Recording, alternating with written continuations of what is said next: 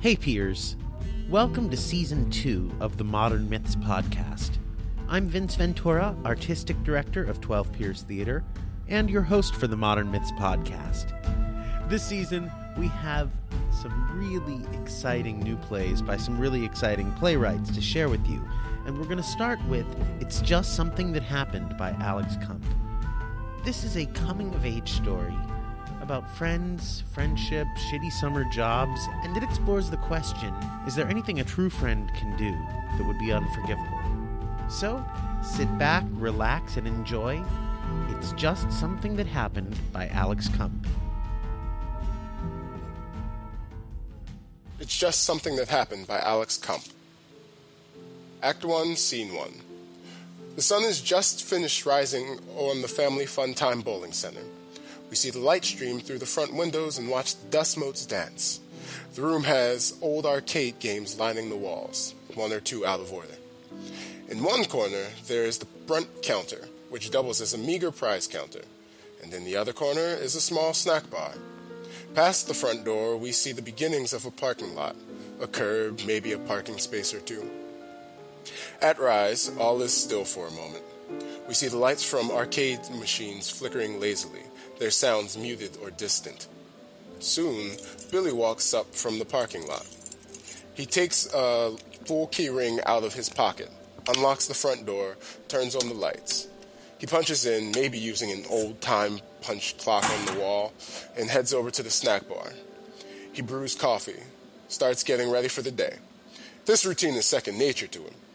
When the coffee is ready, he pours himself some into a styrofoam cup. He drinks it, black, and continues opening. A moment later, the door opens. Billy doesn't look up. Frankie enters, holding a Dunkin' Donuts cup in one hand and her phone in the other. She's tall, thin, waifish hair, and the short pixie cut. You're late. By 15 minutes. I could write you up for being 15 minutes late. But I'm always 15 minutes late. I know, I'm just saying. I could. He takes a drink of his coffee. Why do you drink that stuff? It's gross. That huge industrial-sized can of coffee has been in back for who knows how long. It's been here for 2 or 3 years, and it doesn't go bad for another year and a half. Oh. Well, next time we open together, just, text me in the morning. I can grab something from Dunkin' for you on my way. Oh, that's fine.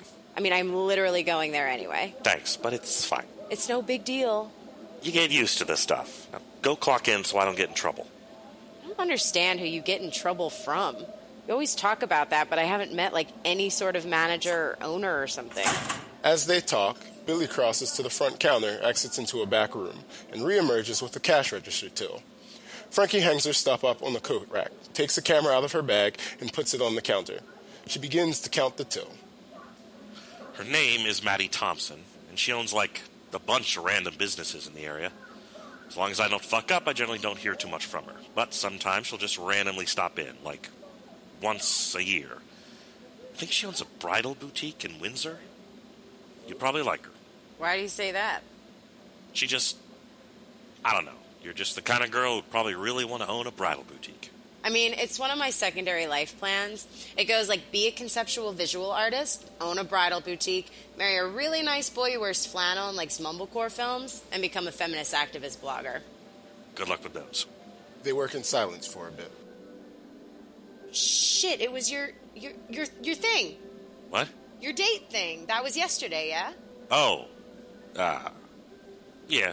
How was it? It was fine. Didn't, it was fine. Just fine? Just fine. Is there going to be another one?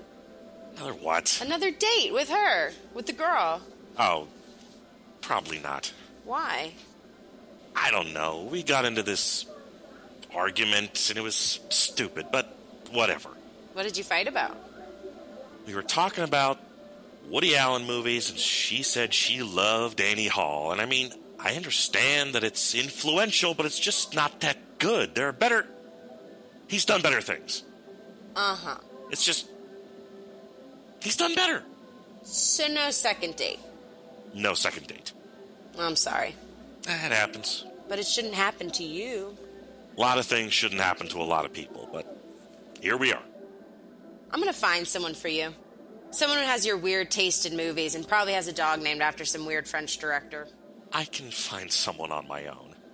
It's not like I'm really even looking. I'm just, it happened with her, with Holly. It just happened, and then suddenly I was asking her out to dinner. It's just a thing that happened. Okay, cool. Whatever, I'll let it go. You're like, what, 7? I'm sorry. Just like, who do you even know that is going to want to go on a date with a stranger and just, trust you? It was a hypothetical. Oh, sorry. Don't sweat it. Sorry. It's cool. What's scheduled today? You're here until 6, I'm here until 8, and Eli comes in at 3. You gonna hang out after you get off? You know it. I'm actually fairly certain you're not supposed to do that. I think you're right, but hey, the nacho cheese isn't gonna eat itself. Yeah, but customers are supposed to eat it. What customers, Billy? The people who come in and buy stuff and play games. We throw away half a vat of the nacho cheese every night. It's not like it's a hot commodity. I know. It's just been getting a lot less sales, Yeah, I know. I work here. Exactly. Maddie's been paying more attention and stuff, and worried she's gonna fire me or something. Dude, you're good at your job. Just chill. Thanks. Sorry. Thanks. Billy goes into the back room. The front door opens. Christopher walks in, looks around awkwardly. He's tall, handsome but gawky, and has a natural charisma. Hey, sorry, but we're not open yet. We open in 15 minutes. Oh, I'm the new guy. New guy? Yeah. Are you supposed to go to the lanes? I don't think so. Aren't the lanes in the game center the same place? Yes and no. We're in the same building, but we don't actually talk. Not like we avoid each other, but we're both on our own thing, No. Just separate but equal. Didn't the Supreme Court decide that separate wasn't equal? They did, and they were right.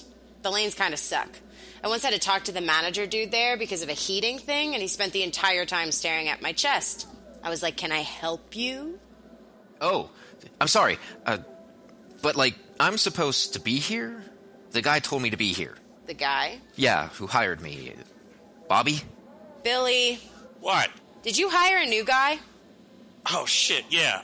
I totally forgot. Frankie, this is Christopher. Christopher, this is Frankie. She's been here for a year and change. Nice to meet you, or at least know your name. Same. Frankie, you're going to be training Christopher today.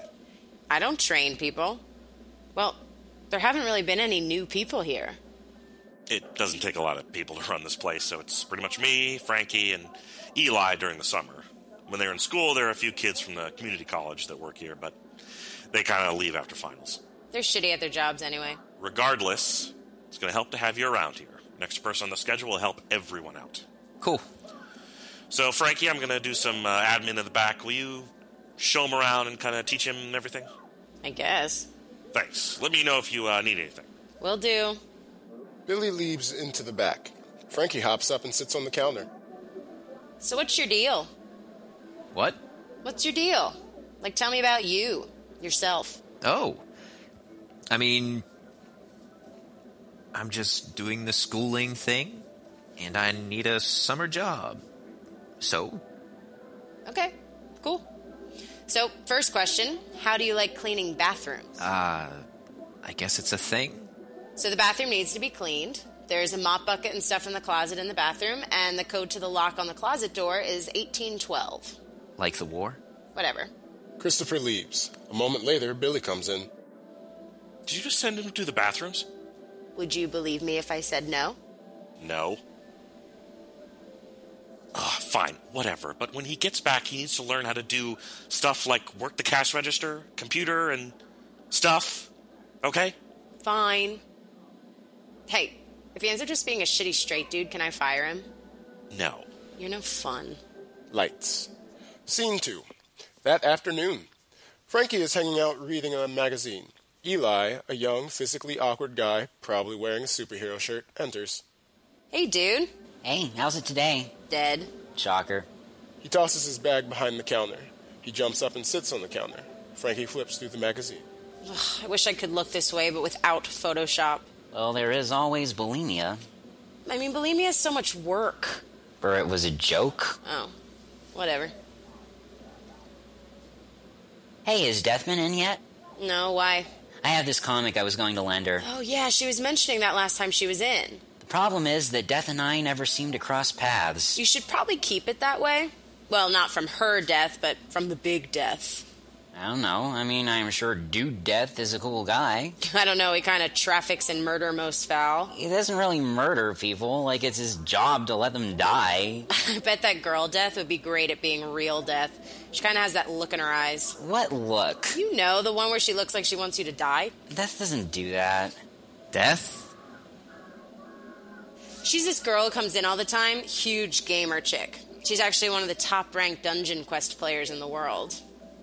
I don't know what that is. It's this game. It has 100 levels, but nobody has ever beaten it. That seems like a myth. It's not. The company does annual tournaments in New Hampshire at this arcade place every year, and nobody has ever beaten it. Weird. Why do you call her Death? It's short for Meredith. Ah. Oh, right. This is Eli. Hey, Eli. I'm the new guy. Welcome aboard, Captain. Well, I'm gonna go. I've got to pick my sister up from our summer camp thing. See ya. Bye. Cool shirt, guy. He's gone.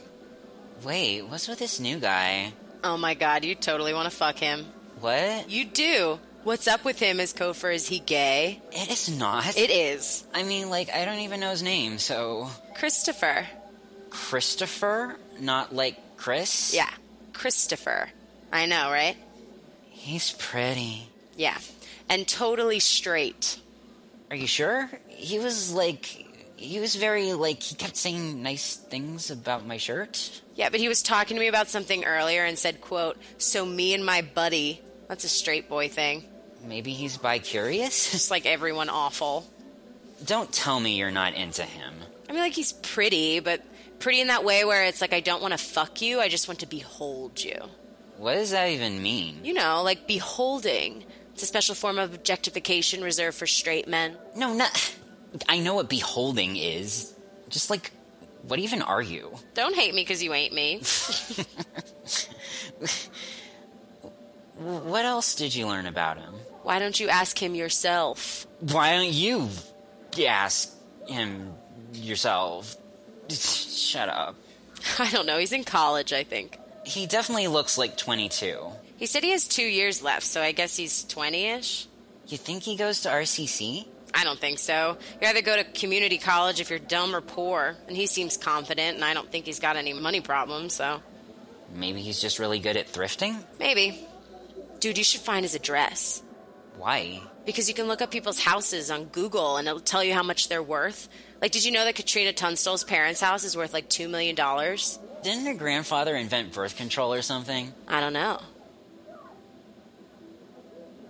Hey, Frankie, we're going to RCC next year because we're poor, not because we're stupid, yeah? Of course. I mean, I only applied to my dream school, and you didn't even apply anywhere else, and... Well... What? I kind of applied to RISD. What? I mean, it's no big deal. I got waitlisted. What the fuck? How come you didn't tell me? It's literally nothing, and I didn't get in, so it's fine. Dude, you got waitlisted? That's awesome! Nobody gets in from the wait list. Did you not tell me you applied because you thought I'd be mad? I mean, a little. We always talked about going to college together, so... But mostly it was just kind of a thing that happened. I guess my portfolio wasn't good enough, whatever. Dude, your photographs are awesome. They're idiots for not taking you. Whatever, I'm already over it. It's not like I had a chance to begin with. Hey, let it go. You'll still be Diane Arbus 2.0. Just drop it, okay? Alright, sorry. Billy comes in from the back room. Hey, Eli. Hey. Is it cool with you guys if I duck out early? Yeah, no big. What's the occasion? It's gonna sound like I'm trying to get, like, sympathy or something, but today would have been my dad's birthday. My mom is taking it kind of hard this year, so we're gonna watch his favorite movie together. What's the movie? Apocalypse Now. That doesn't seem very... It's a great movie. I know. It practically ruined everyone who was involved in it. Like, Francis Ford Coppola was on LSD for most of the shoot, and sometimes wouldn't be on set because he was just sitting in his trailer crying and stuff just, wouldn't come out. That's like my entire life. Fair enough. Have a good night, dudes. Call me if you need anything. Will do. Did you clean out the slushy machines tonight? I did it last week. It's Frankie's turn. I don't believe in slushies. And I don't believe in white girls, and yet you're still here, so... I don't want to clean it. I don't want to either, but it's your turn. But it's your shift. Guys, shut up. Eli, clean it. Frankie will clean out the trash cans or something later. Fine. I'm leaving. Oh, also tomorrow, before we open, I'm calling a crew meeting. A what? A crew meeting. A meeting. With all of us.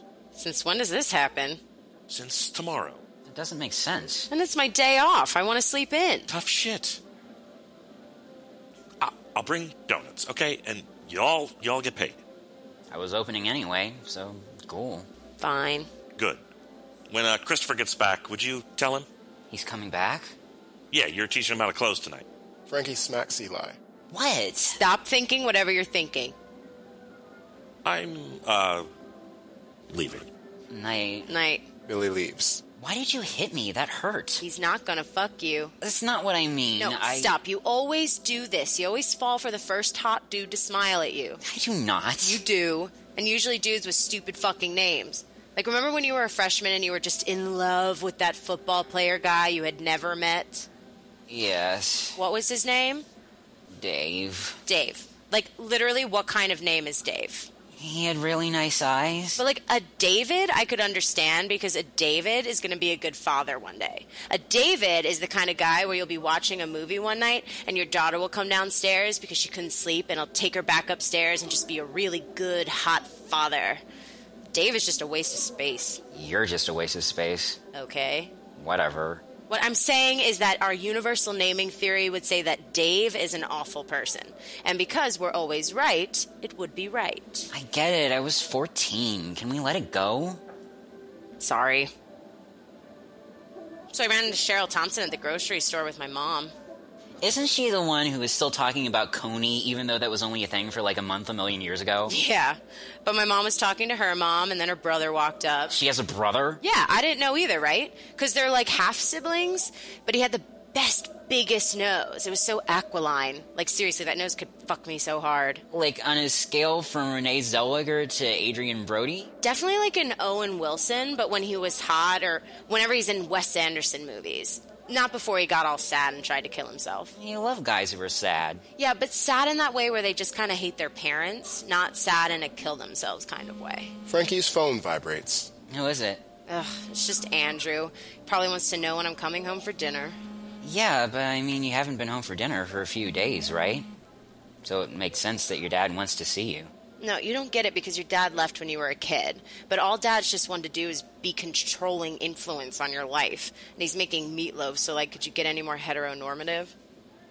I don't know. Whatever. I've got to go. You going to be cool with Christopher coming back in tonight? Yeah. If he could come back in without a shirt, that'd be better. But yeah, NBD. Cool.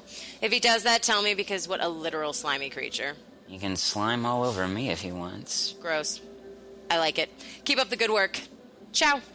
Ciao? Yeah, is it not working? No. Damn it. She leaves. Lights. Scene 3. Early morning before opening. There's a box of a dozen Dunkin' Donuts on the counter. Eli pours himself a cup of coffee. Frankie takes a photo of him.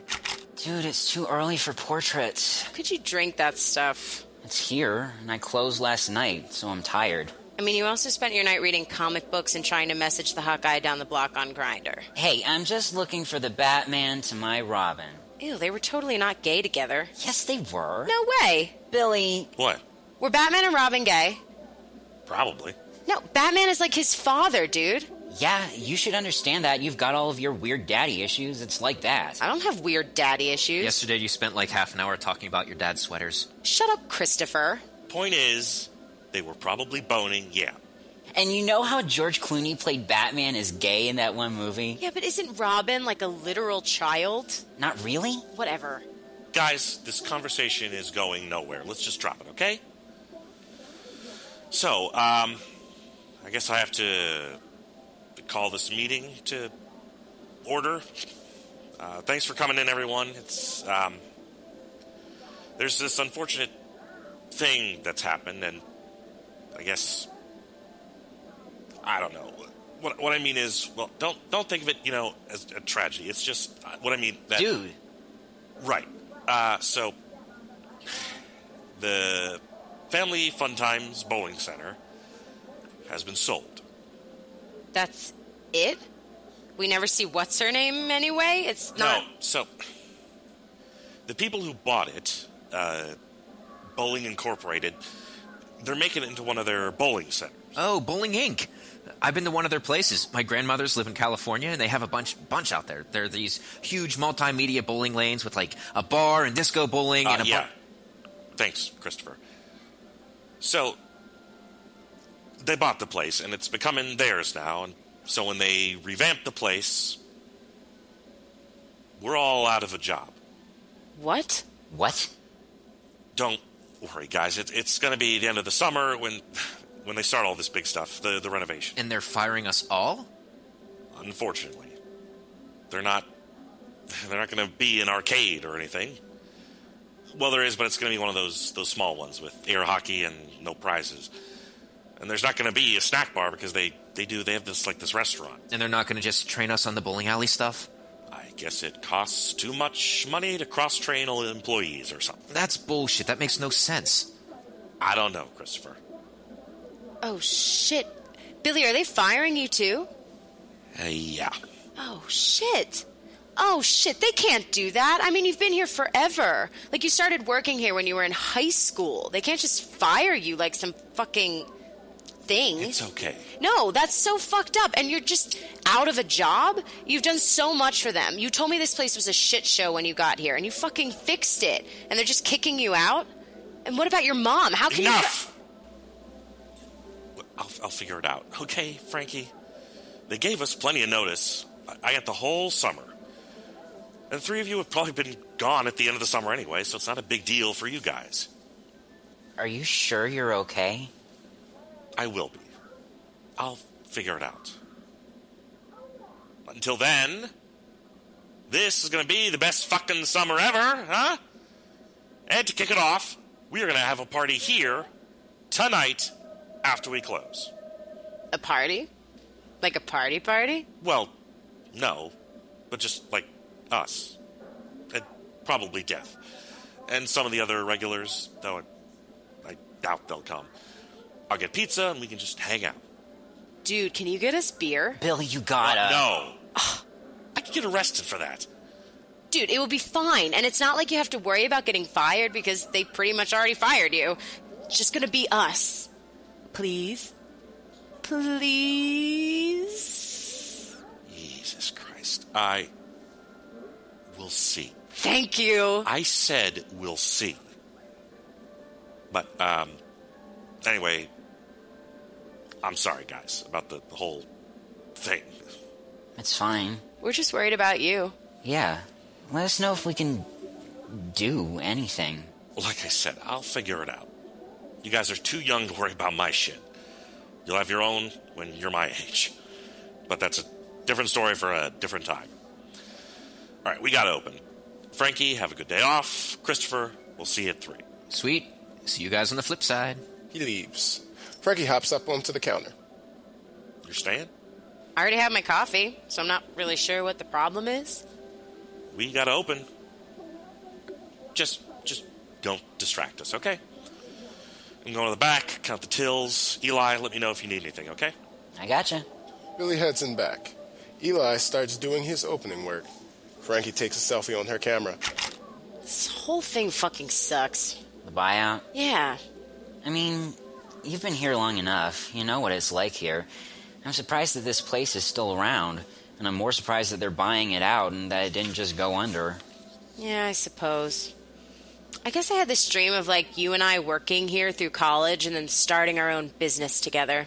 What business? I don't know, probably like a coffee shop or something. Where we'd only hire cute Like the ones who make a heart in your latte, and when they give it to you, they look you in the eye in this way where they you think they mean it? That this one latte heart is real? And then we both get married to latte artists and moving across the street from one another, and we still run this coffee empire. It's an empire by this point. And we run this coffee empire from home while trying to balance being housewives and feeling trapped in our relationships. Then eventually we run away and elope with ourselves because nobody is good enough but each other. And we live in the Alps and sometimes have trysts with the burly mountaineers who live there. But in the end, everything is just fleeting. I'm worried that we're going to drift apart when we go to college. We won't. But it happens all the time. To everyone. Like, remember Katrina Drinkle? She and I were best friends in middle school, and now we're not even Facebook friends. That can't happen to us. You need me. I need to just... Oh, Jesus Christ. There's too much fucking space. Everything is just... There's so fucking much. Whoa, calm down. Dude, it's fine. Let's just take it day by day, okay? All right. I guess. But how weird is it that we're having a party tonight? Maybe Billy just doesn't care anymore. Well, like, he cares. But if he's out of a job, why not just throw a party? It's so shitty that they're not keeping him. He works so hard. And like under anyone else, this place would be a rat trap rather than just old. Do you think Christopher is going to be at the party? Well, seeing as how he's one of the 4 people who works here, probably. But that doesn't mean anything for you. Don't do this to yourself. What? You know what. You're going to come to this party and hope to, like, hook up with him. And then you're not gonna. And then you're going to spend the whole night beating yourself up over it, which will be precisely 0 fun. It's not even like a real party. It's just us. Stop being such a penis. I just want you to not get hurt, okay? I'm an adult. Yeah, but only legally? Whatever. I am not in love with him. And yes, I like to think about him naked, but it's no big deal. He's just some guy. And I don't need a dude to make me happy. I have you. Please don't ask me to buy a strap-on. What I'm saying is that our friendship is the most important thing to me. I knew we'd be friends forever since the day we met. I don't know when that was. What?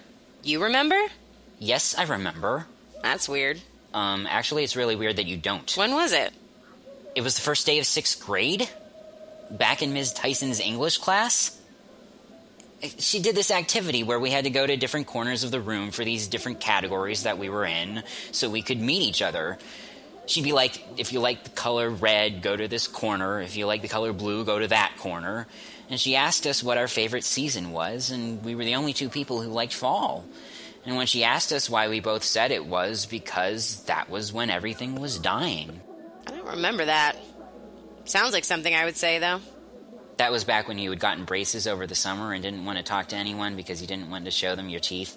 Right. I remember that you let me talk to you with my hand in front of my mouth. Exactly. Oh, God. That was also the year that I got my mom to buy me those tarot card temporary tattoos, and I wore them every day, and I matched them with my mood. I think you ran out of swords really fast. Yeah, but now I still really want a tattoo of the 3 of Swords. You would. I want it, like, on my ankle, and then also to get a shadow portrait of my dad on my wrist. Dude, go to bed. I'm gonna. It's gonna be a lot of fun tonight, and I know how you like to nap. I do. When you come, will you bring me, like, a Red Bull or something? Sure. I'll see you later, okay? Okay. She leaves. Lights. Scene 4. Evening. Close to closing time. Eli and Christopher hang out. Over in the corner, Death, an Asian girl in her 20s, plays an arcade game. So then they come, like, limping into the hospital, right? And people aren't sure if they should help them. And Melissa McCarthy, just keeps waving her gun at everyone. And Sandra Bullock was stabbed in the leg, so she can't really walk. And then Melissa McCarthy starts running around the hospital trying to find her brother because this dude is going to kill him. And she finds him, and there's this big shootout thing in this dude's hospital room. And Melissa McCarthy is like, pew, pew, pew. And this other dude's shooting up like, chow, chow. And then Sandra Bullock comes in, and she shoots him in the dick. Dude, that's classic comedy gold right there. Yeah, no, I definitely gotta check that out. It sounds great. Dude, it totally is. It reminds me of, oh, have you seen it? Have you seen Con Air? No, I haven't seen Con Air either.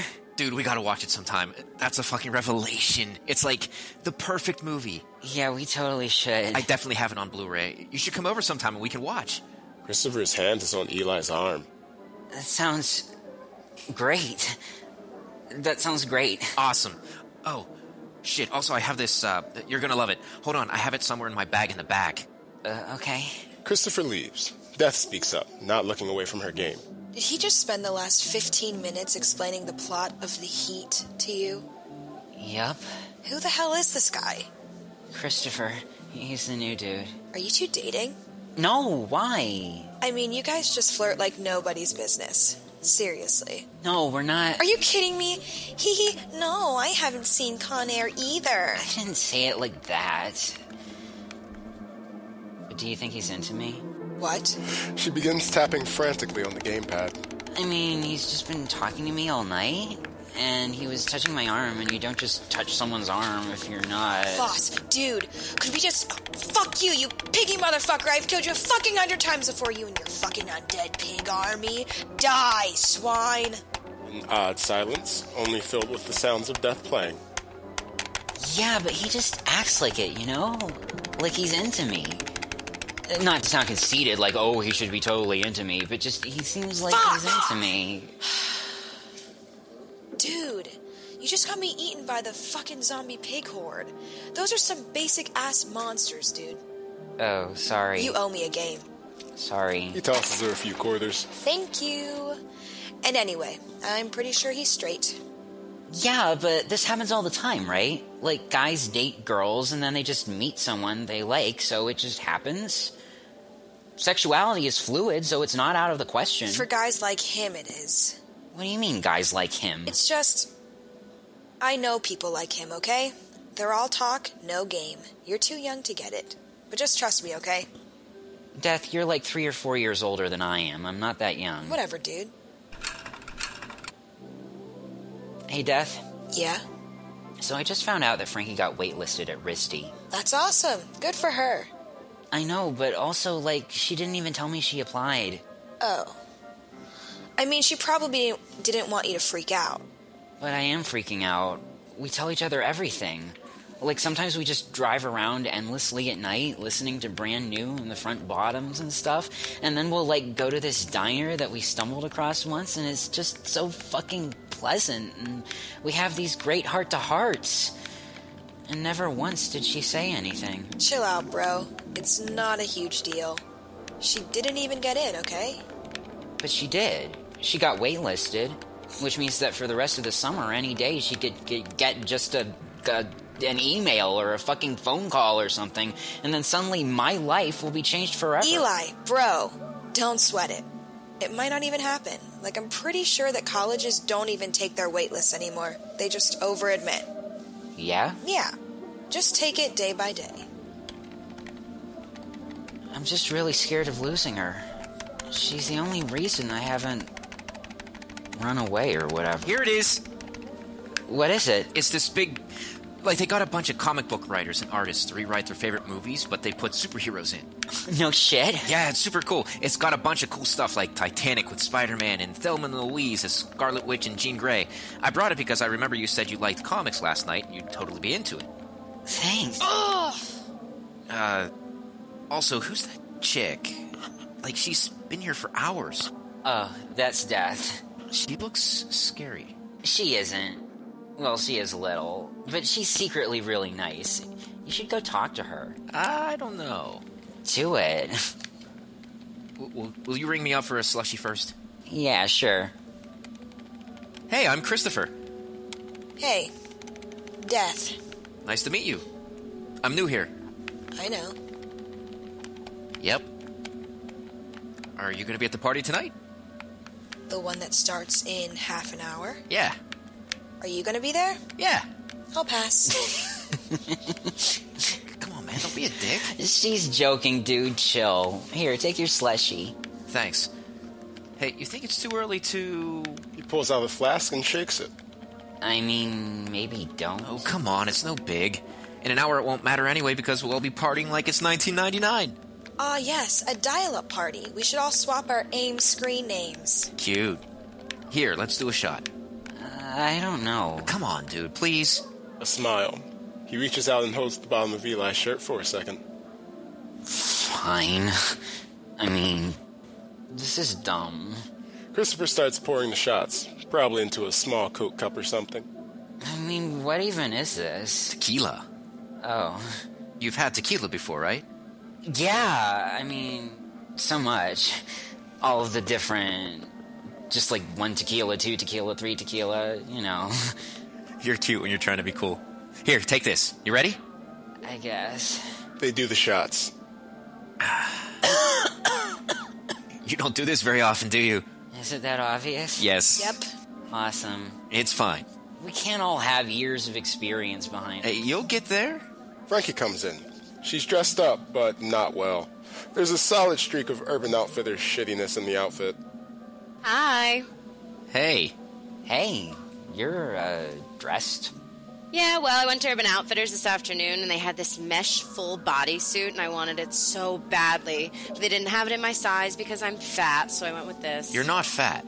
No big deal. My body's literally a garbage can, so it's fine, and I'm fat. Just let it go. Do you want a shot? Jesus Christ, yes. Hey, did you bring me my Red Bull? What? You said you got me a Red Bull. No, I didn't. You did this morning. Don't worry about it, bro. You can have some of my Monster. He hands Eli a half-finished can of Monster. Do you want me to pour it into a cup? What? No, that's dumb. It's fine. I don't care if I get your cooties. Thanks. He takes a sip and is probably too excited about the whole situation. Hey, so what's the deal with Billy? What about him? Like, what's his deal? What's up with his mom and stuff? Oh, it's no big deal. Like, his dad died a few years ago, and his mom has this thing where she's in a wheelchair a lot, so he had to put her in a home. Shit, really? What? No. Frankie lives in a made-for-TV indie movie. His mom is in a wheelchair, yeah, but they had a shitty relationship when they lived together, so he moved out. She's not in a home. She's in her home. He just helps pay their mortgage or something. Their relationship is a lot better when they don't live together. That's it. She doesn't live in a home? No. Shit. Well, good for her. It still sucks that he's gonna lose his job, though. I heard they're opening up a Starbucks in New Barnage soon. Maybe he can get a job there? I don't know. He's just been doing this so long, and I don't know if he can deal with all that pressure. Like, here he can take his time and kind of do whatever, and he's good at that, but something faster? Anyway, so I was on Tinder, and I found my literal future husband, and he had a link to his Instagram, and so I followed him, and it's been like 2 hours, and he hasn't followed me back, so I am livid. Yeah, but we're still open. Nobody's gonna come in, dude. I said the same thing. Christopher is right. Christopher is always right. Christopher needs to not talk in third person. Christopher will talk in third person when he pleases. Christopher needs to shut up. Christopher needs to pee. He leaves. He's so weird. Pretty. Get better taste in men. What even is your type? Men with vaginas. If you don't mean pre-op trans dude, then you need to rethink your privilege. Fine. Women. Whatever. I didn't even know you were a lesbian. You never asked. I knew you were gay, though. How? Well, for one, you were constantly drooling over this Chris dude. Christopher? Like, who the hell even is this guy? He's this college dude who's here for the summer to make some money. Eli has always had a thing for older guys. Did you know his first time was with a 34-year-old? Frankie, what the fuck? What? Seriously? Whatever, it's no big deal.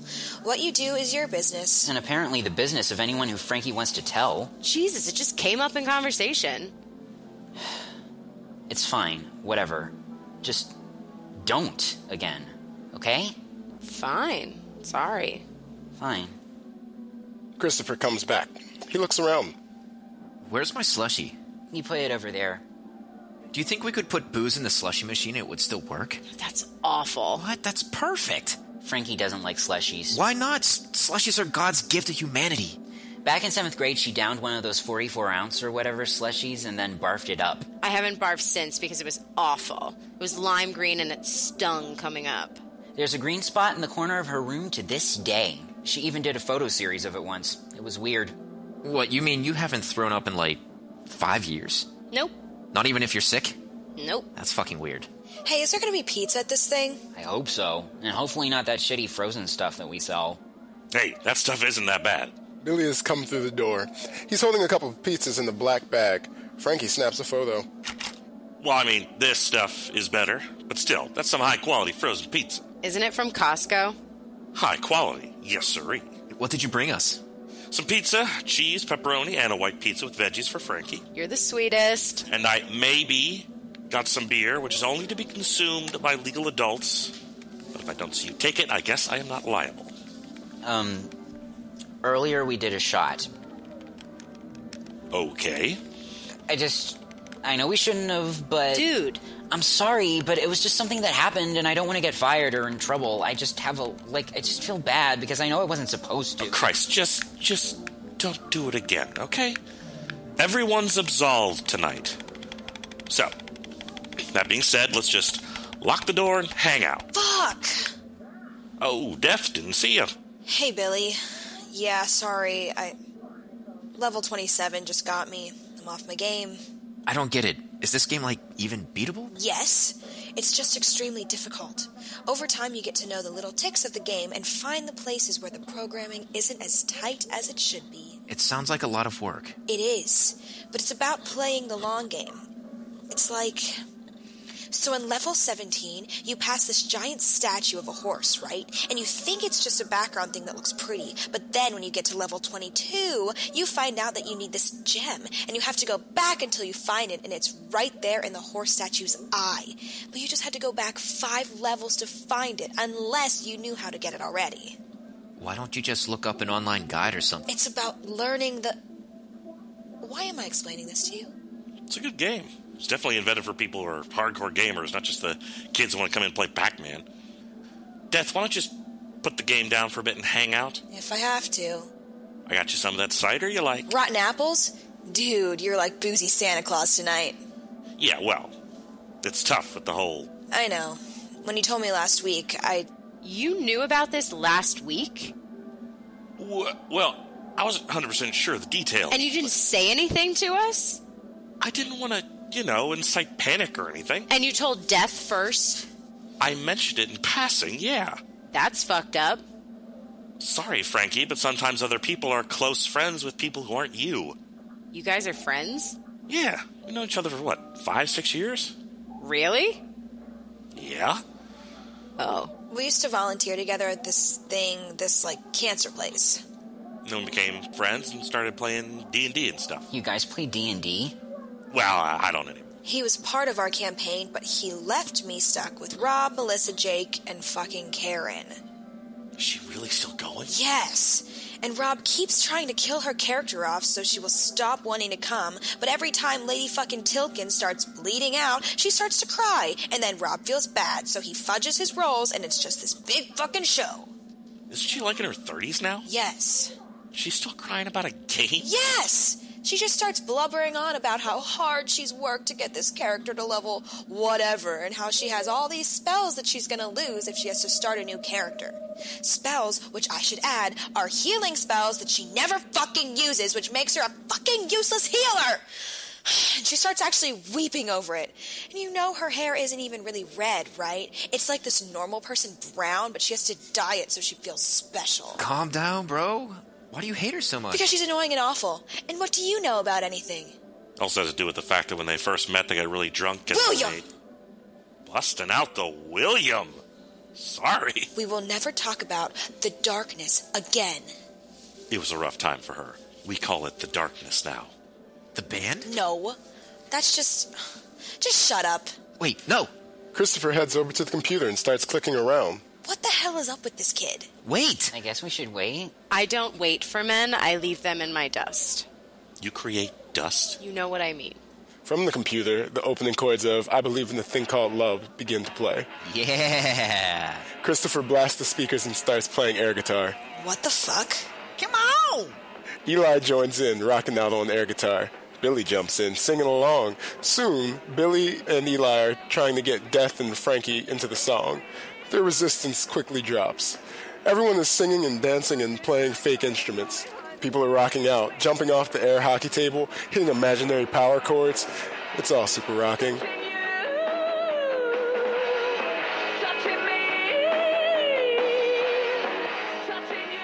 Blackout. Scene 5. The party. It's late at night. The overhead lights are dim, possibly out completely. Most of the illumination comes from the flickering of the video games, which cast a digital blue ambiance over everything. Everything is winding down, or as much as a 5-person party can wind down. People are cleaning up pizza boxes and plates and soda and beer cans. You guys aren't drunk, yeah? Nope. Because I don't want you driving home if you are. I biked here. I am probably too buzzed to bike home safely. I can say that confidently and maintain my masculinity. Shit. shouldn't even had anything. Damn it.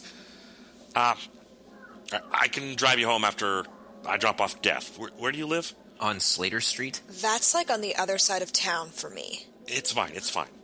Don't you have to open tomorrow? That's in like 5 hours or something. By the time you get to bed, you'll never be able to wake up in time. It's fine. I'll work it out. You can walk, right? It's totally walkable. I mean, like, I could if I wanted to die on the way because it's forever away. It's like 2 or 3 miles, tops. He can't just walk home. What if something happens to him? I can't have his parents just suing me for letting him get like this and then just walk home. It's fine. Christopher, I'll give you a ride. Just won't sleep much tonight. Guys, chill. I'll just drive him home. I'm going that direction anyways. You sure? Yeah. And you're sober? Yeah. Okay, then do the police thing. What? The police thing, like the line thing. Oh. She walks in a straight line, foot after foot. No, you also got to put your finger on your nose. She does, and then walks the line again. See? Sober as a dead man. What if the dead man died of alcohol poisoning? Shut up. Fine, take him home. And if you lose him on the way, that's cool too. Death. Sorry. Okay, I'm going to step out and smoke. Me too. I'm probably gonna vacuum. I'll finish throwing this stuff out. Do you need any help? I'm not that drunk, bro. I got this. He flashes Eli a nice smile. Maybe gives him a look. Oh, well, yeah, I didn't mean that. Like, I know you're in control of your facilities or whatever. Faculties. What? Faculties. It's... The word you meant was faculties. Oh. Frankie turns on the vacuum. I'll explain it outside. Death, Billy, and Eli go outside and hang out in front of the door. Eli takes his bag with him. For a while, there is a soft silence filled with just the vacuum and people existing, the kind of silence you only find at 3 a.m. As Frankie vacuums, Christopher collects the trash. He takes it out back. A few minutes later, he returns. 3 outside chat. Eli, dude, can I ask you a question? What's your deal with this Christopher dude? What do you mean? Are you like... Do you have feelings for him, or... No. Well, I mean, that would be stupid, right? He's not... Well, I mean, I like him a lot. I just... Do you guys believe in love at first sight? No. Well, I mean, I know it sounds stupid, but I feel like we have this thing. You know that feeling you get just at the bottom of your chest when you see someone and it just kind of feels like someone plucked a string in your body? It's almost like a physical pain, but a good one. A permissible sadness. That's what I get when he's around. And I think that's love, that feeling. I know it sounds stupid because we just met, but the second I saw him, it was meant to be. And I know you're probably going to try to talk me out of this or whatever, but the way he treats me, he must feel something, or else what is he doing? People just don't act like that unless... I'm sorry. This is stupid. No, it's not. There's a lot going on inside of everyone, and the feelings we get aren't the ones that happen right away that are just so strong out of the gate. They're usually not love. I mean, I know, but it's not just like I want to fuck him or whatever, but I can see myself, like, moving in with him and starting a life and having a house and stuff. I know, bud. I don't want you to get hurt. I know what it's like to be a queer kid growing up in a small town. There are a lot of pretty faces with pretty smiles, but let me tell you, as fluid as sexuality is, it's also pretty much set in stone. I've given my heart to so many girls who didn't want it, and in the end, I got hurt. You can't make someone love you. You can be close with them and say all the right things and take care of them, but you can't make someone love you. I've had a lot of these girls that just don't get it, and when the darkness happened, I was a wreck. I just threw away my heart to a girl because she was willing to be nice to me, and I don't want that for you. What Death is trying to say is that we're worried about you. I don't need anyone to worry about me. I know. But that doesn't stop us. It will be fine, okay? Everything will be fine.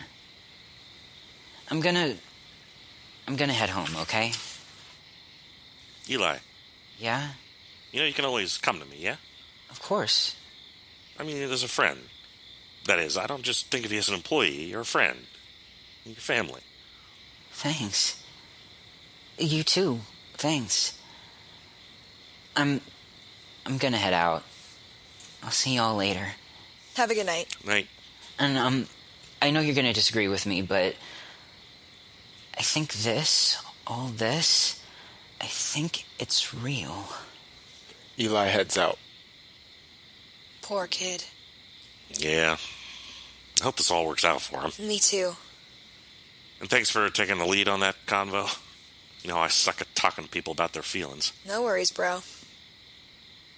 How's your mom? Fine. Dad's birthday hit her really hard. I'm sorry. It's fine. Just so fucking frustrating because she'll get into these moods. Everything to her is just pointless, and she just bitches and moans, and I have to spend all my free time just coaxing her from bed. I know. Like, I get that it's hard, but everything is hard. I can't just always be this fucking positive force and everything, keeping everything so fucking cheery forever. Sir, I can't just magically take you out of your wheelchair and go mountain climbing with you. You need to chill the fuck out and accept the reality of the situation. Hey. Shh. It's all right, bud. I think I hate her. Is that okay? I don't know. Well, I mean, I hate my parents. Yeah, but they kicked you out. We all agreed that I should move out. But if you wanted to stay, they would have... I know, I know that you get pissed at your mom, but she loves you. Even on her worst day, she loves you so much. And I would kill for that. Sometimes I just wish she was dead. Not like a passing thought, like a conscious, continuous idea. My life would be that so much easier without her. I think the people we love, we hate them because we let them in. We give them everything, our vulnerability, our fears, our sadness, and we hate them for it. We know that at any time they could completely and absolutely destroy us, and we're scared of that. Of them. I'm just really scared about everything about her. I know. Shh. I know. She rubs his back. He tries not to cry. Shit. Sorry, I'm sorry. Hey, no worries. What are friends for, right? Yeah. Let's get out of here. You've got to get to sleep. Yeah. I'll go in and grab our stuff, okay? Sure. Would you ask Frankie to lock up on her way out? Sure. I'll be back in a second. Okay?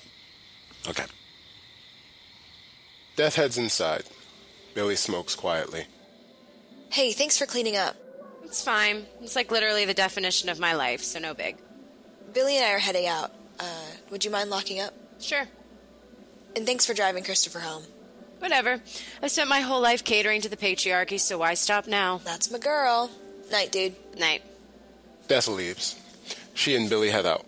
Dude, look what I found. What? Oh, yeah, this used to be like a roller rink or something. I wonder if... What are you even doing? They probably took it out, but... Bingo. What? The hook for to hang up the disco ball. Are you kidding? No. Here, hold this. He hands her the ball and disappears into the back room. She looks at it, to the door, and back at the ball. What the fuck? Christopher reemerges with a ladder. This is gonna be awesome. You're hanging this up? Duh, it's the coolest fucking thing. What? No. Come on, don't tell me you don't like it. You're super into all that ironic shit, right? It's like that. What, like campy postmodern irony? What? You know, like... No, of course you don't. Just be careful with that. He's trying to get on top of the ladder. I got it. Oh, Jesus. No, you... Here, stop. Let me do it. She takes the ball from him and climbs the ladder. Heights are stupid anyway. Frankie hooks up the disco ball onto the ceiling and gives it a spin. Lights go everywhere. There. Dude, wait. He rushes past the ladder, almost knocking Frankie off. What the fuck, dude? Christopher heads over to the counter as Frankie gets off the ladder. He opens up his laptop. Frankie snaps a photo from on top of the ladder. Here, put that ladder away. Frankie begrudgingly puts the ladder against the wall. Christopher plugs in his speakers to his computer and starts playing music. Probably some shitty EDM or something. What even is this music? It's like literal noise. Come on, dance with me. This is stupid. Come on, have some fun. We should get going. We can't leave until you dance with me. The gods of dance require the ritual. He dances. It's a little crazy, but also a little dorky and endearing. Do not defy the dance gods. He turns the music up louder. He comes up to Frankie and starts dancing at her. She resists for a moment, but then smiles. The two dance. It's fun, silly, dumb. They dance like tornadoes move. Their bodies touch occasionally. They pull away quickly the first time, but eventually they just deal with it. At the same time, they both go in for the kiss. Frankie pushes Christopher against the wall, and they go at it for a second. He puts his hand on top of her head and pushes her to her knees. She unzips his pants and sucks his cock. He keeps trying to push her head down further. She coughs a few times, gets irritated. She stands up, takes him by the hand to a racing game. She sits him down on the seat, gets on top of him, and like this, they fuck. The music is blaring. Their sex is awkward and unpleasant. Maybe he pulls at her hair or goes too fast and hard. He definitely thinks he's a porn star. The song ends, and it's quiet except for Frankie and Christopher. Soon, he climaxes. She does not. An awkward moment with her on top of him. She scrambles off of him, tries to fix her appearance. He stays there. The silence lingers longer than is comfortable. That was awesome. We should probably get out of here. Do you want to crash at my place tonight? No, I can't. Oh. Okay, yeah. Frankie quickly shuts everything down as Christopher lazily gets his clothes back in order and gathers his things.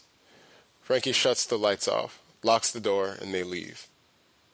Lights. Scene 6. Morning. A few days later. It's raining outside. Billy is cleaning something that's already clean. It's quiet. Frankie enters with an umbrella. She's uncharacteristically quiet and dull. Billy looks up. Hey. Hi. How are you? Fine. Better. Were you sick? I mean, yeah. Not like hungover? What? No. Because, I mean, it's fine. Just, I wanted to know. I wasn't, okay? I drove home that night and it was just like any other night. Okay. It's just, like if you call out for more than one shift in a row, I'm pretty sure you're supposed to have a doctor's note. Frankie gestures. What do you want from me? I mean, if you don't have one, it's not... Like, I'm the end of the line. Nobody's going to check it but me. You doing okay? I'm fine. Really? You can tell me, kid. Kid? Eli said he hadn't heard from you in a few days. Yeah, well, I had this migraine and it sucked, okay? Come on, Frankie.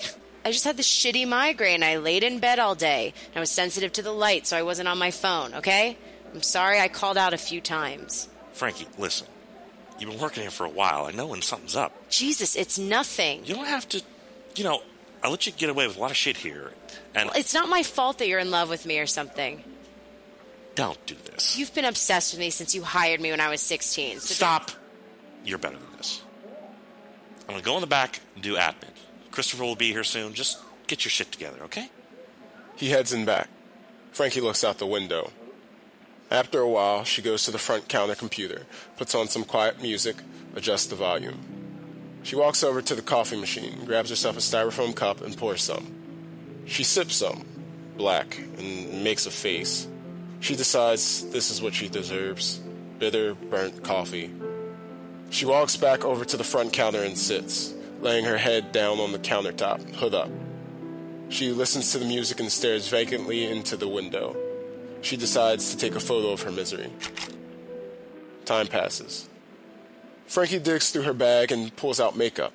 She languidly applies it. Foundation, dark mauve lipstick, dark cat-eye eyeliner. She somehow manages to paint a smile on her face. As she's putting on the finishing touches, Christopher walks in. He's soaked. Frankie is mostly back to her usual self. You're wet. It's raining. I had to walk all the way here from Blubby's. That was stupid. I didn't have much of a choice, but luckily I came prepared. He pulls out a change of clothes from his bag. Do you mind if I... Frankie gives a non-committal shrug. How are you feeling? Fine. It was like this head thing. That sucks. My older brother has that since he came back from Iraq. What? I have migraines, not PTSD. Oh. Well, I tried to text you, but you didn't respond. Try harder next time. Okay, I will. Christopher is trying to take off his shirt, but it's soaked through, so it's very difficult. He struggles to take it off. He's showing a lot of skin. He finally gets it off, balls it up, and throws it into his bag. Oh, hey, by the way, what's your last name? What? Your last name. My mom called me a slut because I didn't know your last name. Excuse me? Like, when I told her about the party, and so, what's your last name? I'm sorry, De Palma. My last name is De Palma. Cool. He takes off his pants. He's standing there in just his boxers. Frankie just wants to die. You know that this is like a business, right? Nobody ever comes here. Plus, it's not like you're upset you have to see this again. He quickly pulls down the elastic of his waistband to show off his pubes and wiggles his eyebrows suggestively. Yo, boy wonder. Put it away. This is your job. Fine. He puts his dry clothes on. I think my migraine is coming back. So do we have to tell Billy about us? What? No. Why? No. I mean, isn't that what you're supposed to do when you're dating a coworker? I'm sorry? Oh, have you never heard of that before? Sometimes people get nervous when their coworkers are dating. My mom got in trouble when she started dating this guy from work. Well, he was her boss, so... Anyway, do you think they'll make one of us quit? I mean, if they do, I will do it. I'm fine doing that for you, and besides, you've been here longer, so it makes sense. Billy comes out of the office. Oh, hey, dude. How are you? I'm doing good. Got caught in the rain for a bit, but drying off. I'm sorry. Billy, can I talk to you for a second? Yes? Frankie looks at Christopher. What? Alone? Okay, can't I just... Stop oppressing me with your patriarchy and blah, blah, blah. Get the hell out. She practically drags Christopher into the office and slams the door behind him. Frankie, what the hell? You can't just... I need your help. Help? From the patriarchy? Yes, I'm disgusted too. I did a bad thing, and now I'm pretty sure that everything's awful. Yes, it is. Thank you for validating my life choices. What did you do? I maybe kinda, after you left, had sex with Christopher. Excuse me? I had sex with Christopher, okay? And I don't know what to do. He thinks we're dating now, and I just don't know what to do. I don't know what to do. Please help. I don't know what to do. Can we just go back to a second to the part where you fucked a 15-year-old? No. No. She sits in fetal position on the floor. I'm taking you thought he was older? She nods. Yeah, well, he's 15. Oh, God.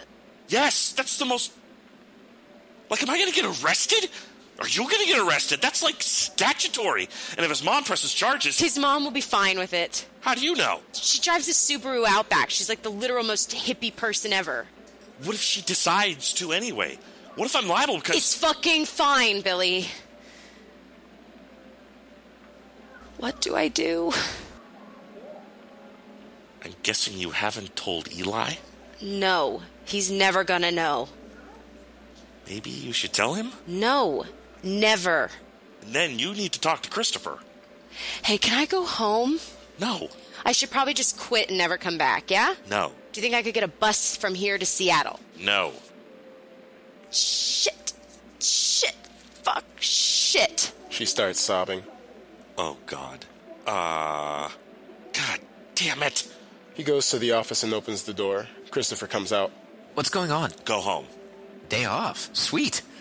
He sees Frankie on the floor. She's fine. Go home. He looks upset. No, she's just very, very happy. Let's go. Can I talk to her? No. Why not? Go home. Just want to talk. Christopher, trust me on this one, okay? Go home. A furry silence. Christopher slowly grabs his stuff. He watches Frankie the entire time. It feels like he's taking forever. Frankie is trying to make herself as small as possible. Maybe if she tries hard enough, she'll eventually just disappear. Eventually, Christopher leaves. Billy takes out his cell phone. Hey, you around? I got this, issue. Yeah. Yeah. No, otherwise I wouldn't ask you. I'll give you free games if you want. Okay. Thank you so much. I'll see you soon. Death is coming over. She's better at this than I am. He walks over to the front door and flips the open sign to close. Frankie is on the floor. She'll be here soon. You can just... Billy heads into the office. Death comes in. Frankie doesn't look up. Probably talks to the floor. How did you get here so fast? I live down the street. Billy comes out from in back. Oh, good, you're here. What's going on? Frankie, after the party the other night, her and Christopher... Yeah. Oh, shit. Yeah. Frankie covers her mouth with her arm and screams into it. Does anyone know? Just you and me. And Christopher, I guess. Shit. What should... I've got this. You want to head back into the... Yeah. Death kneels down next to Frankie. She pats her on the head, which turns into her softly playing with her hair. They sit like this for a short while. How you doing, kid? I want to die. Is that anything new? No. Okay. So that's... good. I'm going to spare you the lecture. Thank you. Because I'm sure you realize that what you've done is shitty. Yes. Super shitty. Betrayal level shitty. I know. Okay. So, you need to tell him. Why? Because communication is the crux of any friendship. If I don't tell him, he'll never know, and it will be fine. Do you really expect for Christopher to keep his stupid fucking mouth shut? Exactly. So you need to talk to him about this. But it's not my fault. It's just something... I don't know. We were there, and suddenly we were kissing, and then I spent my night cleaning out my vag and driving to Kent to buy Plan B from the only 24-hour CVS. Well, you need to tell him. I know you don't want to, but sometimes difficult things are like taking off a Band-Aid. If you tear it off, it's going to suck, but it's a lot harder if you try to pull it off slowly. That is the most cliché metaphor. Fine. It's like getting your wisdom teeth taken out. If you leave them in for too long, when you do have to take them out, there's a lot of bigger problems that can occur. It's best to just take them out instead of hoping they never hurt. That one was worse. What do you want me to say? I want you to say that everything's going to be okay. Everything's going to be okay. Even though everything is terrible? Even though everything is terrible. How do I tell him? Softly, with lots of apology. I'm afraid. That's okay. It's the stuff that we do when we're scared that defines us. Everything else is just a filler. Okay. Okay. Can we just stay like this for a little? Sure. They sit there, Frankie and Death, two women floating in the middle of the sea. The lights fade. Scene 7. Eli is in the arcade doing nothing, maybe reading. The door opens. He looks up. It's Frankie. A soft silence between the two. Hey. Hey. Is it just you here, or... Billy is out at the bank and Christopher is on break. How are you? You know. Yeah. Yeah. Are you sick? No, Because if you were, you could have... No, not like the flu. And you just kind of I disappeared. just couldn't do... Without telling me or anything. I know, And you kind of do that a lot sometimes. No, I don't. I mean, I get it. You're, like, sad and shit. It's not sad, just sad, like that's a nothing emotion. Whatever. I mean, if you need space, but all it's you not need that to do... simple. You don't need to explain, just Yeah, say, but you don't... it's just hard on me. When I don't text you back, To remember that you're not good at being a friend. Fuck you. It's fine, it's just... you're shitty at it. Being a friend. I'm a great fucking friend. No, you're not. I am always there for you.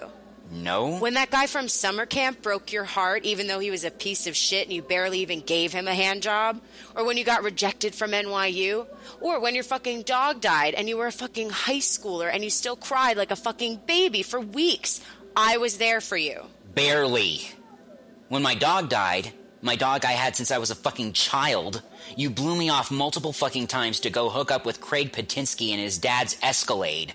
And when I was rejected from NYU, you said, and I quote, well, it's probably better because it's not like you can pay anyway. I'm a good friend. Only when you want to be. When something else comes along, you dive into it and only come back when you're bored. I'm not some game on your phone you can play when you're in a waiting room. I'm not Candy Crush. Well, did you ever think that it's kind of hard to put up with your bullshit sometimes? How many times can I fucking show up at your door with chocolate and a copy of Eternal Sunshine and tell you that your weekly object of affection doesn't deserve you? You have shitty taste in men. I have shitty taste in friends. Jesus Christ, it's like, what the fuck is even your defining feature? You're just in love with straight boys all the time. That doesn't make you a fucking defined person. And what is your defining feature? Well, I'd like to think sense of style, but at the very least, people like me. Like you? People feel sorry for you. You flirt with them and they like you, but then they get to know who you are on the inside under your stupid fucking eyeliner. It's not stupid. And they fucking feel sorry for you. With all of your stupid fucking body issues, saying how you're so fat when you weigh practically nothing, covering up your shitty self-esteem by pretending to joke about it. You think you're so mysterious and cool, but you're transparent and shallow. Shallow? You fall in love with guys because they smile at you. You're pathetic. Well... The door opens. They both snap their heads to see who is coming in. It's Christopher, carrying some McDonald's. Hey guys, how's it going, Frankie?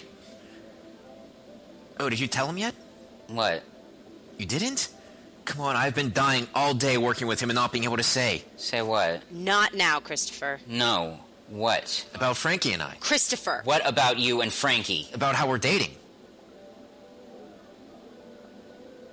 What? Yeah.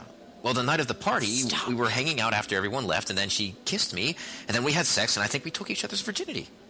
Oh? Yeah, it was pretty awesome.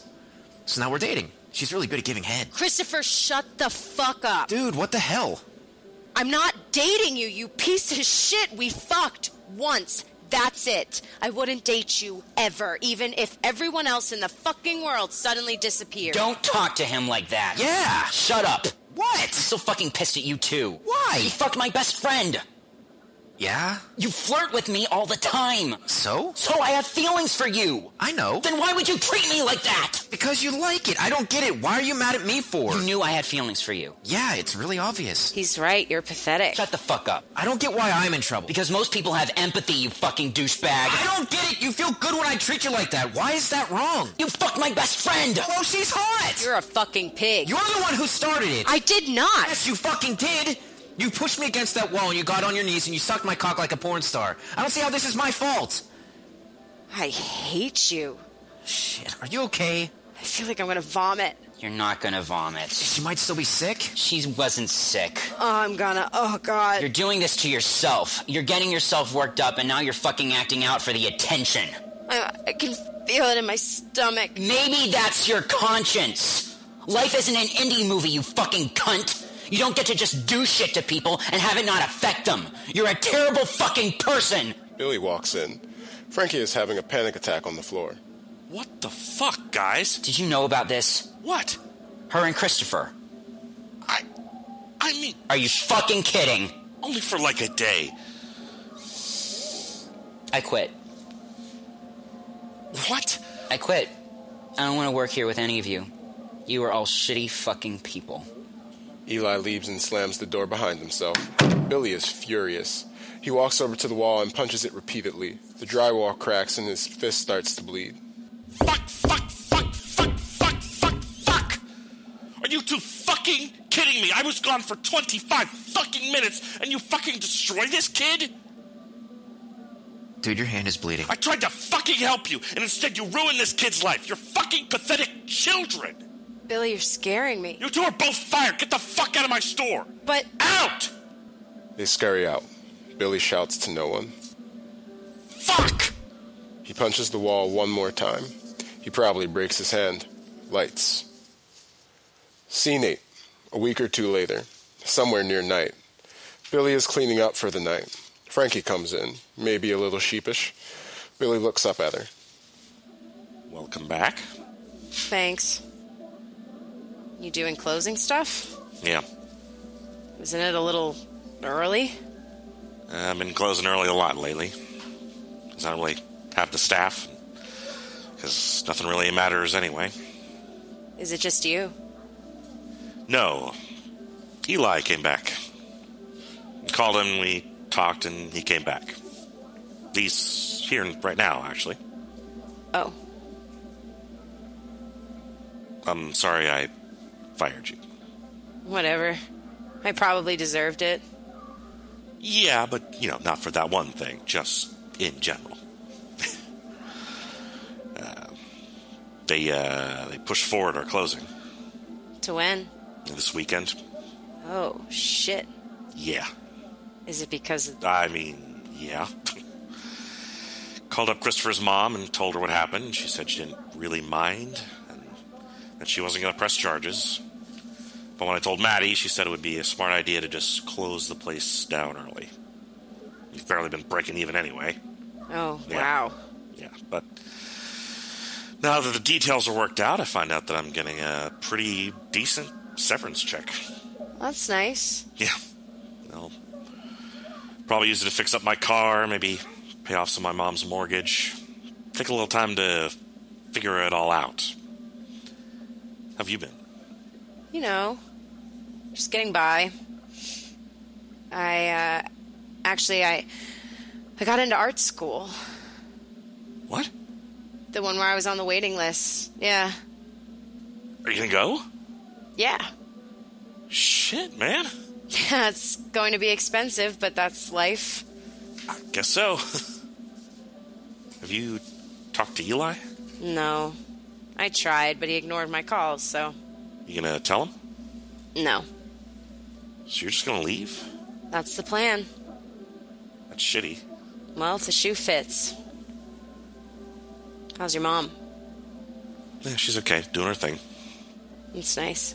Eli comes out from the back room. He looks at Frankie. She looks back at him. Hey, Eli, look who's here.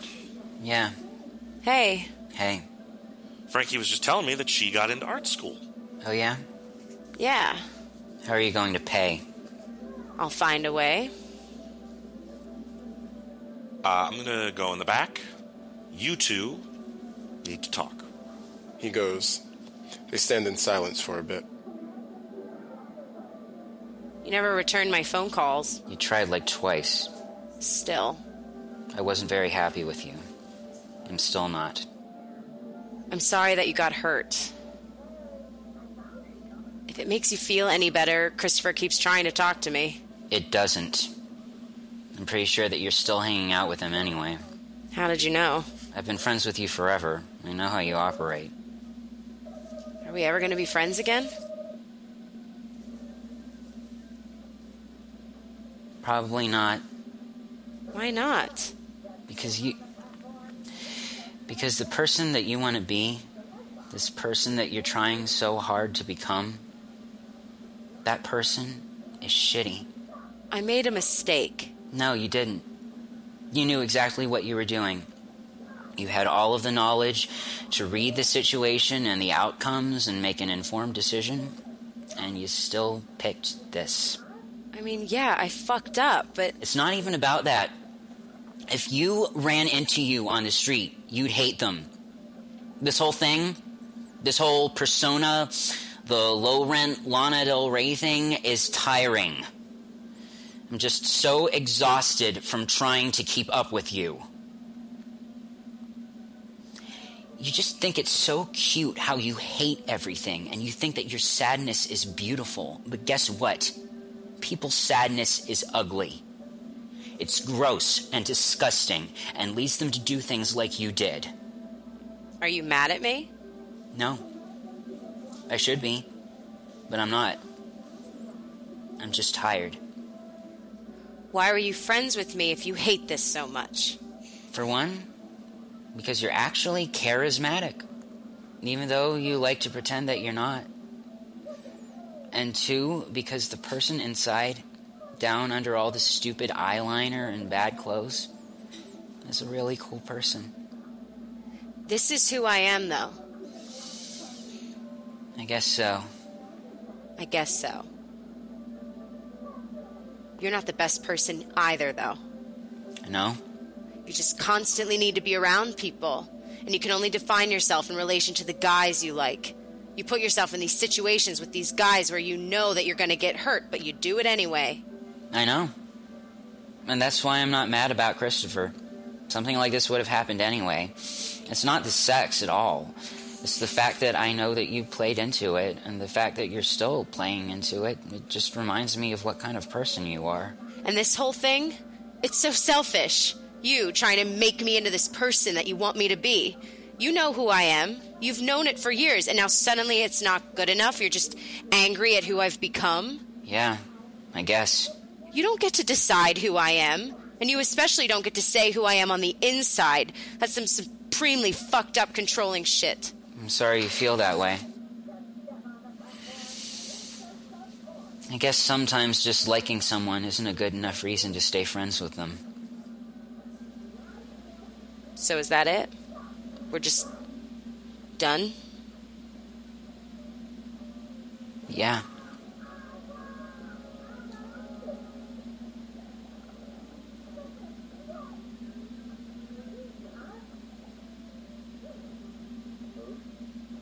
When do you leave for school?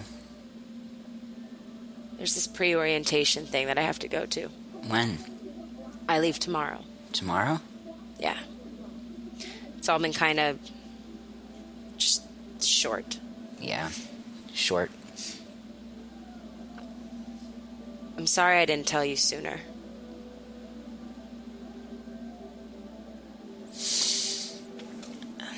We're doing this thing, me and Billy and Death, tomorrow morning-ish. What kind of thing? I don't know. Tomorrow is the last day that we're open, so it's just going to be a morning thing. Oh, that sounds cool. Do you think you can be there? Yeah, definitely. It's just that I think that Billy would really like to have you there, and I think it would be a fitting end for this place, with all of us. Yeah, no, I agree. So you'll be there? I already said yes. Okay. Okay. Death enters. Oh, Frankie. Hey. I'm surprised to see you're here. Yeah, I came back.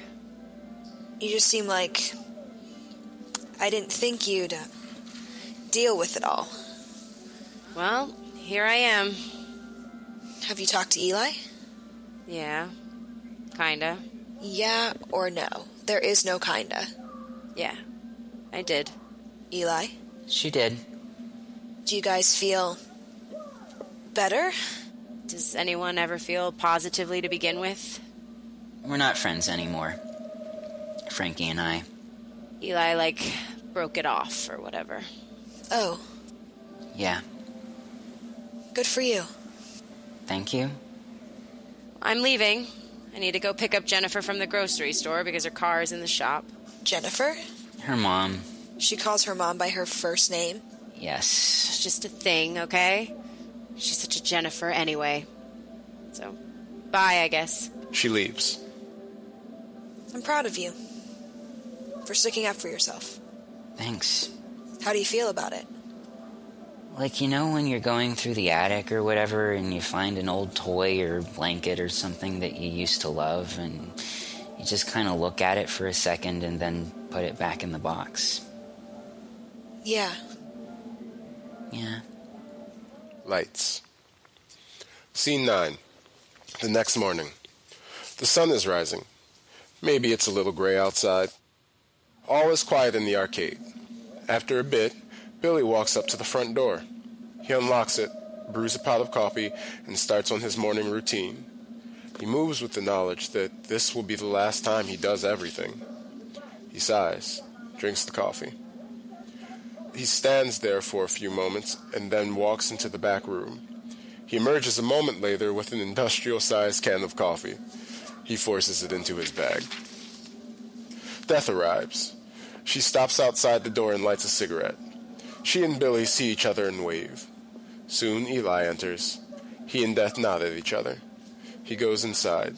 He and Billy meet eyes and look at each other for a moment. Silent, knowingly. This is it? This is it. How do you feel? Like everything changes whether you want it to or not. How do you feel? Like nothing ever changes enough. Death comes in. Hey, guys. Hey. So, this is the end. Yeah. So what do we do? I don't know. Something that would just come to me. Oh. Well, I know what I want to do. Dungeon quest? It's my last chance to play this game, maybe even ever. Short of buying one on eBay, I don't know where I would ever find another one. Plus, this one is mine. I know exactly how the joystick moves and where it sticks, and I know just how to push the buttons. It's perfect. She puts in 2 quarters and the game starts up. She begins to play. We just gonna hang out all day then? I guess. I don't really mind. I think sometimes we give events this huge significance in our minds, and then when we get there, they're just like any other day. And besides, this is how I'd like to go out, with a nice, happy day of hanging out. No shitty boys or evil girls. Actually, I invited Frankie, and she said she's coming. Oh. You sure? Yeah. Well, I want to think yes, so I'm going to think yes. You said she was leaving today. Yeah, for Rhode Island. That's gonna be good for her. I guess. You decided that you're gonna move on? Yeah. It's just hard because the person that she wants to be is the kind of person she and I used to shit on all the time together. People change. Yeah. What are you going to do, Billy? Do you have another job? Actually, I don't. I was thinking of moving. To where? Bristol. Why? I think it would be good for me. I think I need to get out of here and just start new. I grew up here. I'm gonna die here. I also don't know what else I need to do or want to do, or if it can do. It's good because it's far enough away from here that I'm actually moving, but close enough that I can come back and help my mom if I need to. How far is it? Oh, it's only like an hour drive on I-90. I'm gonna miss you. What? When you go, I'm gonna miss you. I'm not disappearing forever, dude. I'm just moving. We can still hang out. Yeah? Yeah. What about you, Death? What about me? What are you doing after this? Well, you know, just hanging out and trying to be happy in a world specifically constructed to make me miserable all the time in order to profit off of my sadness. So nothing different? Nothing different. So everything is the same except that Frankie is gone. She wasn't really there for you to begin with. So nothing has changed. Probably. You know, it's a lot like Dungeon Quest. What? Oh, man, here we go. Here what goes? Oh, she does this all the time. Relates everything back to Dungeon Quest. I do not. Yes, you do. Anytime you want to make a point or say something meaningful, you try to relate it back to DQ. Okay, let me guess. Life is like Dungeon Quest because you have to play through it to get better, but you're still going to keep dying and making mistakes. I was going to end with, and in the end you're still going to die anyway.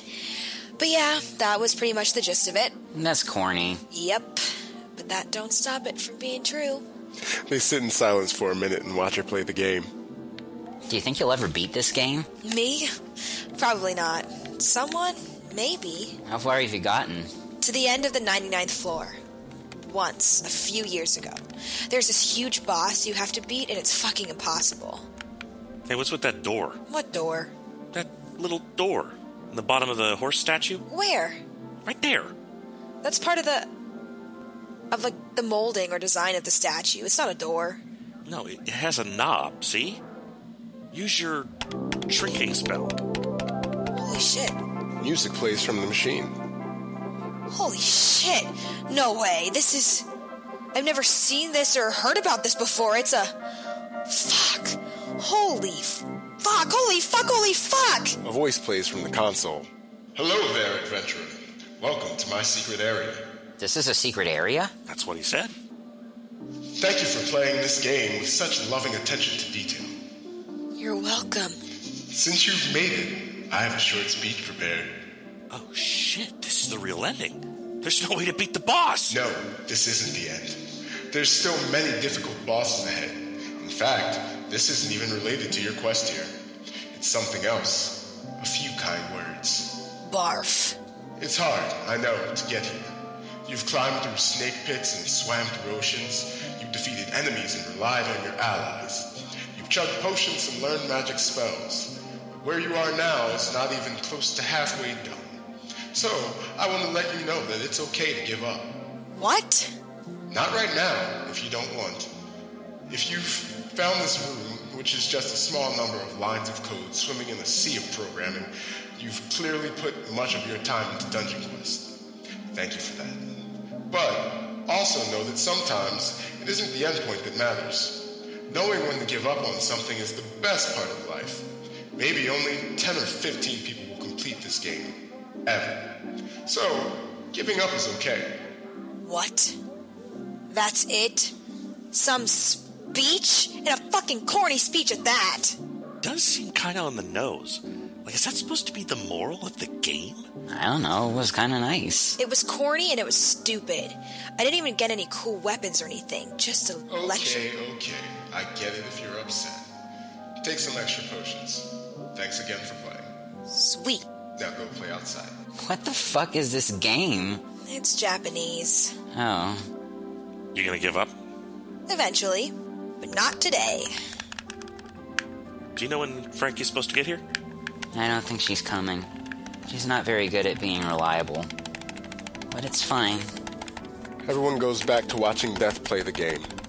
A moment later, Frankie shows up at the front door. She looks in and sees them all huddled up playing the game. Maybe they all laugh together. She watches them for a moment. She raises up her camera and snaps a photo. She watches for a moment or two more, turns and leaves. Curtain.